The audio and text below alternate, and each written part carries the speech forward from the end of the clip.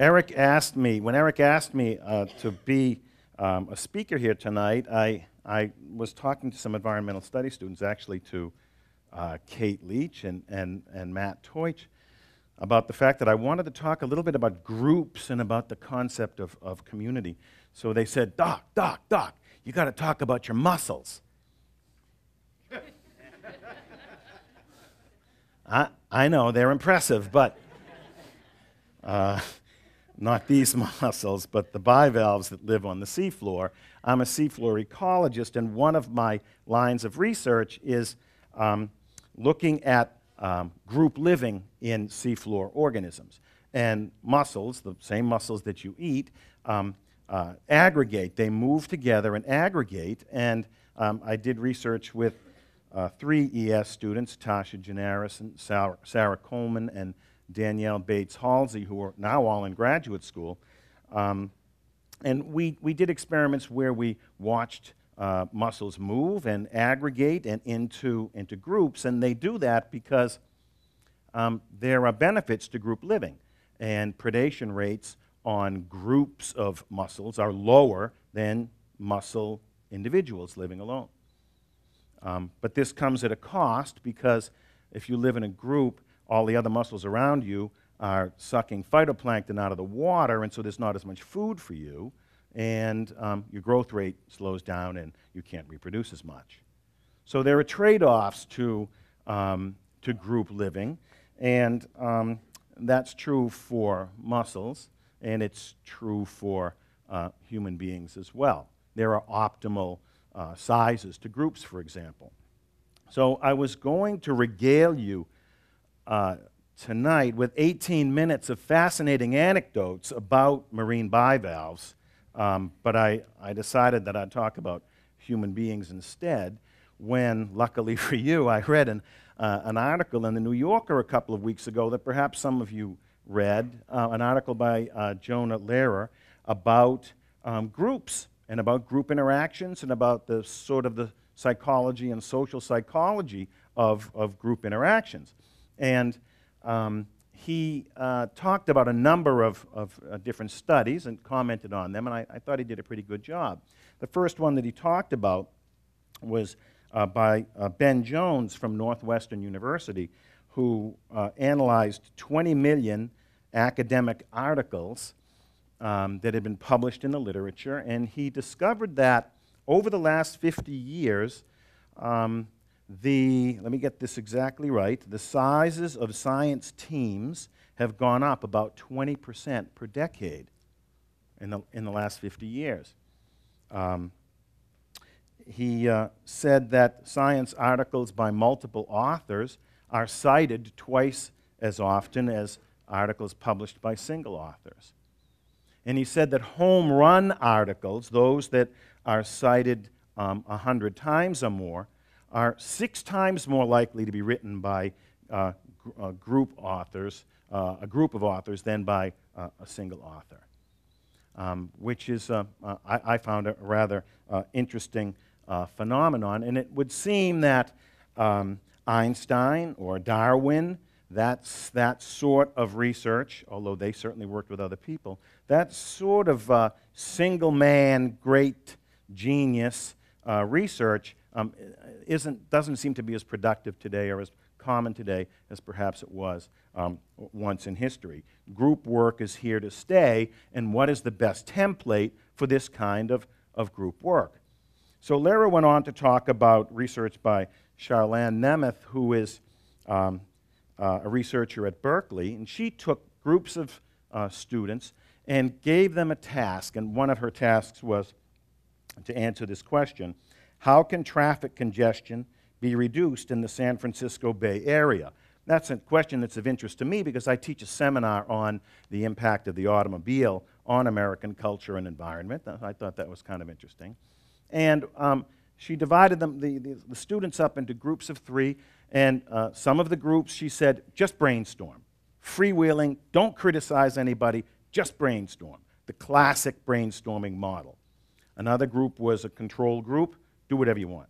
Another group was brainstorm, but criticize the ideas that you hear. Talk about them, try to improve upon them, reject those that are no good, accept those that are good.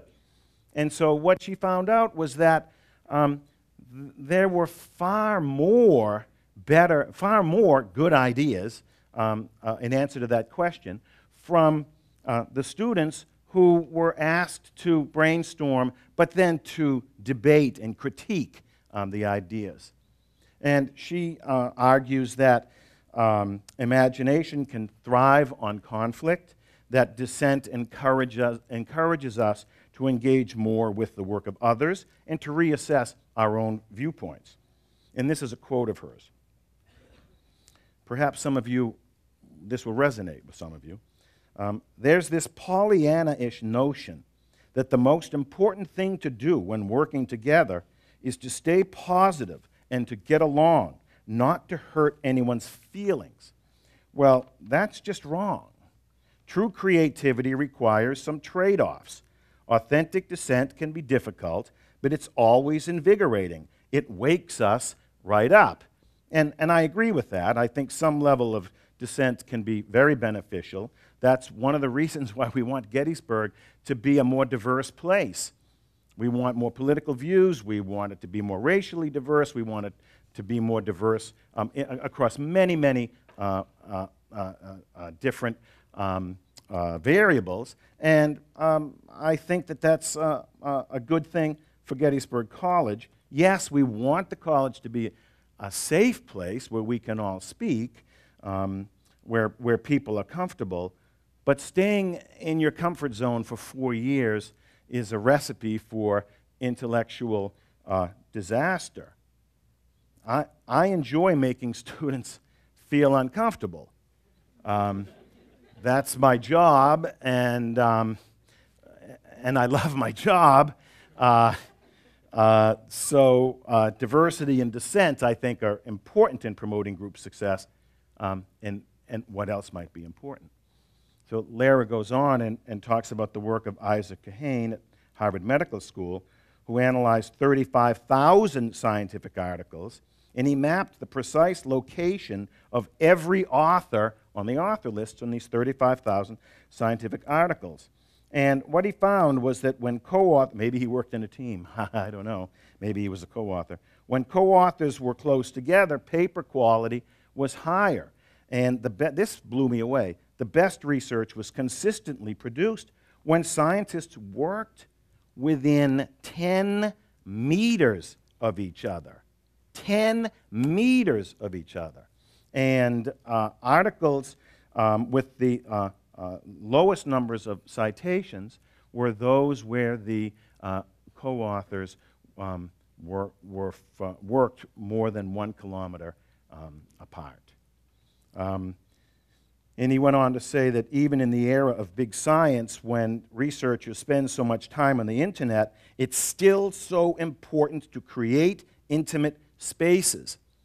And this should sound familiar to anyone who was a student of Jane Jacobs, who said that incidental conversations and knowledge spillovers occur most readily when people bump into each other face to face. Presumably that's why you're all here tonight. And a really good example of this is Building 20 at Massachusetts Institute of Technology, a building probably no one has ever heard of, although if you're from Boston, there used to be a store called Building 19 and a half. Anyone remember that? All righty.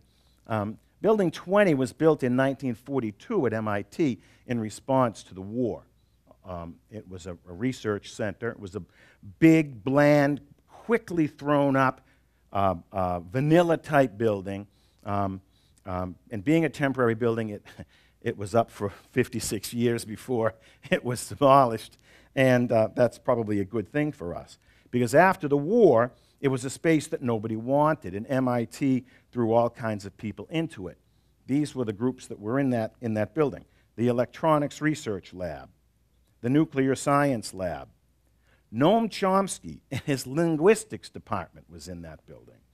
The Machine Shop, the Particle Accelerator, ROTC, the Piano Repair Shop, the Acoustics Lab, the Cell Culture Lab, and the Model Railroad Club. And the people in that building did amazing research. It's legendary space, one of the most creative spaces in the world. And the first video game was developed there. Bose speakers were developed there.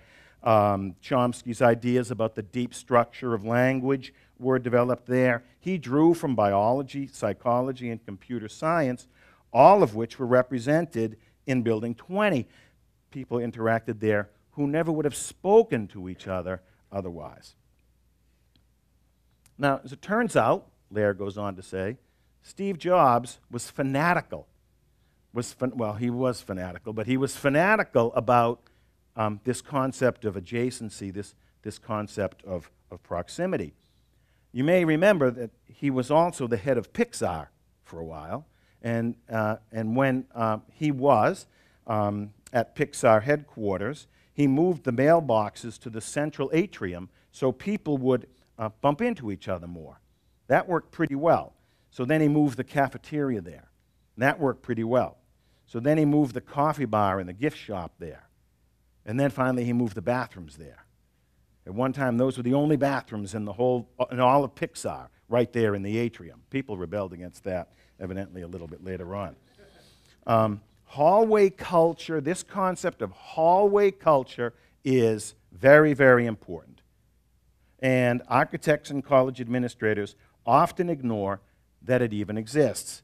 And it's very interesting to me. I just read the book Triumph of the City by Edward Glaser in order to prepare for my car seminar.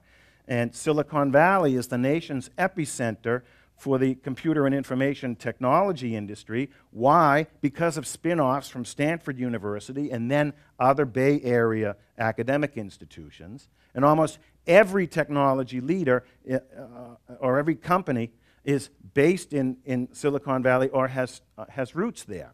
And I find that this is very, very ironic. Again, it's the idea of acting like mussels in a mussel clump. The very industry that is trying so hard to get us to use technology to connect people is based in one central location because face-to-face interactions are super important and make the world go round. So yes, Skype and eBay and Facebook all have their roles to play, as do online education providers, for example. They're based on the idea that people don't need to sit in a room together, eat together, work in a lab together, act in a play together, get drunk together, play sports together, have sex together, drive in a van to Assateague Island or the Outer Banks or North Carolina or the coast of Maine together. I can't think of a worse concept than telecommuting. Phoning it in, that's the best we can do.